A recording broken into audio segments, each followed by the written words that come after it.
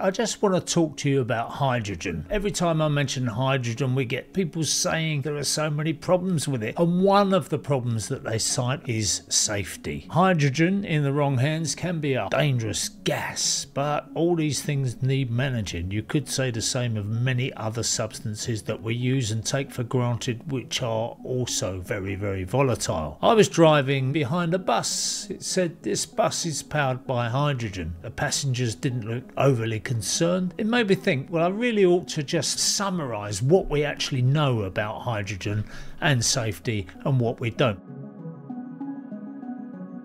There are a lot of trials. One of the ones we talk about, apart from Gateshead, is this one in Fife, the H100. That has still got to get final approval, and they've got to tick a few more boxes on the health and safety issues and also on the performance of domestic appliances. There are hydrogen-ready boilers, there are hydrogen-ready cookers. They've still got to go through some fairly stringent tests, and I think we need stringent tests in place for all these things. The HSC is currently carrying out a really in-depth and stringent study, and they're going to report to the government, and on those findings the government is going to decide whether hydrogen will play a part in future domestic heating. When you look around you, you can see all the gas mains being replaced in the streets, and they will be hydrogen ready. They're made of a plastic material which is inert in the presence of hydrogen, unlike steel pipework, which does suffer from something called hydrogen embrittlement. And we've known about this for a long time, that all the steel and iron pipe has got to be taken out of the system.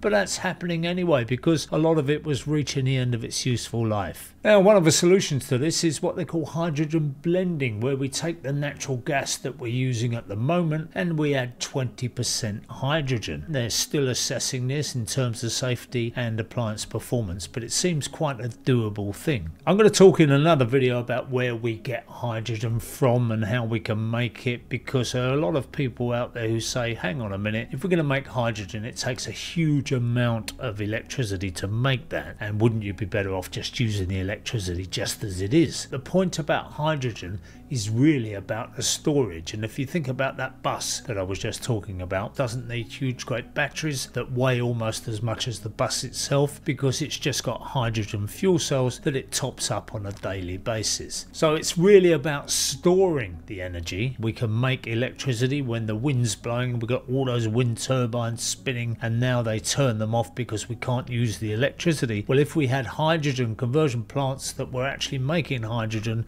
then when the wind isn't blowing, the sun isn't shining, we could release that hydrogen back into the system, even if all it was doing is powering a power station in the same way that we power a power station with gas at the moment.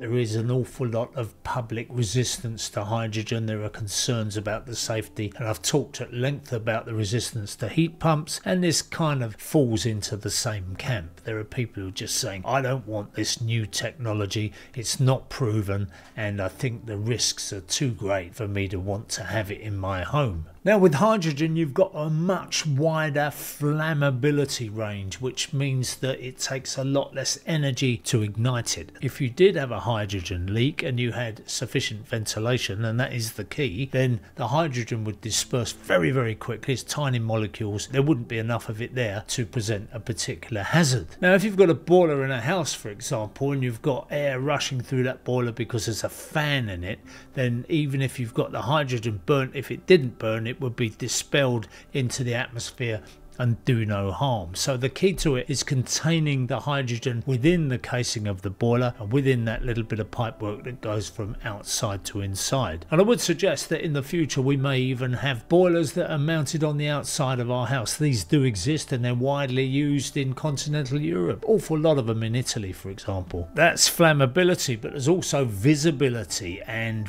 the hydrogen flame is actually a lot harder to see than a natural gas, a methane flame, which you can see is characteristically blue. The point is that flame detection devices have to be a lot more sensitive, a lot more reliable in order to find out whether there's actually a flame there, and if there is a flame there, then they can release the gas to the main burner. There's still a lot to be done on appliance development. Although there are hydrogen ready boilers in existence already, we need to make sure that the hydrogen boilers that are going to replace the methane boilers are every bit as reliable and, more importantly, give out as much heat as the old methane gas boilers that we use at the moment. Although hydrogen is being used in that bus I talked about, also they're looking at using it in aeroplanes, which you might think is a recipe for a disaster. They can run an airplane very effectively with zero carbon emissions, so wouldn't that be great? The problem is the storage and the transport of that hydrogen into the airport, keeping it at a temperature where it is safe and storable. Although we've probably got good mechanics working on those buses and we've got very good mechanics working on those aeroplanes, we hope. But when it comes to domestic boilers, we know there's a very variable workforce out there, some more diligent than others, and there aren't the checks and balances in place to make sure that boilers are maintained properly and that they're installed properly. So you could get a build-up of hydrogen at a high level in a building, and that's where you need detection devices, good ventilation to make sure that when that hydrogen builds up, it's taken out of the building immediately. A lot of us will remember the Space Shuttle Challenger that blew up shortly after takeoff, and that was simply due to the wrong O-rings being used. The temperature was too low for them, they became brittle, and liquid hydrogen and oxygen leaked into the spaceship where it shouldn't have been and ignited. So it's vital that we test, and that every component that comes into contact with hydrogen is up to the job.